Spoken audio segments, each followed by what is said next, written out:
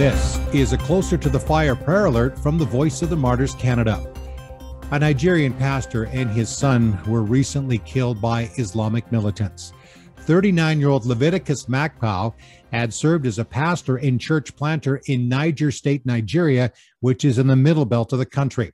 Leviticus had sent a text message to an associate stating that Fulani herdsmen had surrounded his house in Mission Compound. The next day it was learned that Pastor Leviticus, along with his toddler son, Godsend, had both been tragically shot and killed. Now, fortunately, the pastor's wife and daughter were able to escape. A funeral for Leviticus and his son Godsend was held 2 days later. Now, according to another associate, Samuel Musselman, this was not the first threatening encounter against Pastor Leviticus by Fulani militants. During a previous attack, the pastor had hid in a cave until the bandits had left. Yet the incident did not deter him from continuing his ministry. Samuel said of Leviticus as he paid tribute to his friend, "How many of us can do this?" He knew his life was at stake, but the burden for souls would not let him run away from the mission field.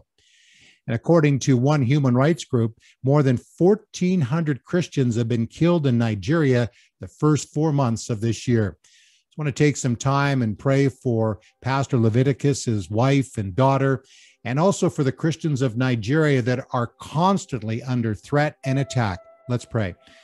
Father, first of all, we just want to thank you for the life of Pastor Leviticus. This was a man that loved you and wanted to see people come into relationship with Jesus, and ultimately he paid the price of death. We rejoice, though, that he is with you and that his legacy is strong, inspires the rest of us to be strong in our faith.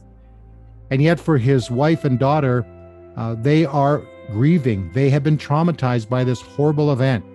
Father, I just pray that you would just be with them in a strong way and help ministries like the Voice of the Martyrs and others to bring hope to this lady and all the widows of Nigeria. There's so many, and so many children have been left orphans because of the brutality of groups like the Fulani herdsmen and the Boko Haram.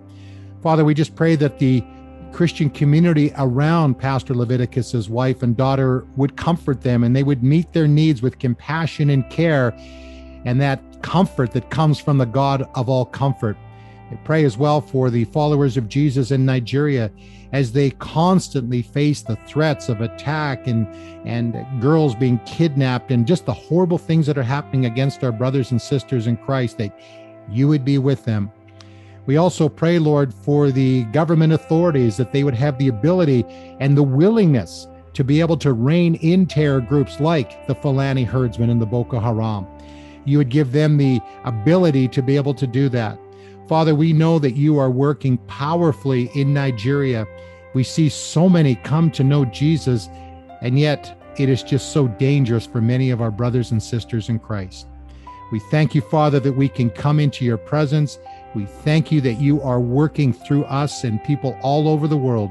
And in the midst of persecution and difficulty, the kingdom of God continues to advance. Yet, in any kind of war, there are casualties. And again, we think of the wife and daughter of our brother, Pastor Leviticus. We thank you in Jesus' name. Amen. Thank you for praying. God bless you.